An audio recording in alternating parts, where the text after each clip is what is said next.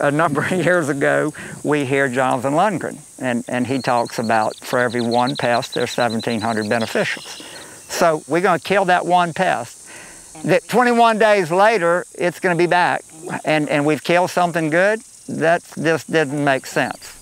Yeah, this is incredible what you've got going on out here. Do you see all the life? Well, the dragonflies. I've noticed. That is a great indicator species. It's just a really nice gauge of environmental health.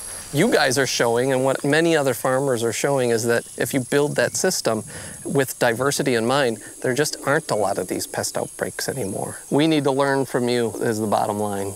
And then we're also going to look at earthworms. So we'll be flooding the ground with mustard solution, and the earthworms hate mustard. So that's why you never have earthworm problems on your hamburgers or hot dogs, is because of the mustard that's on there.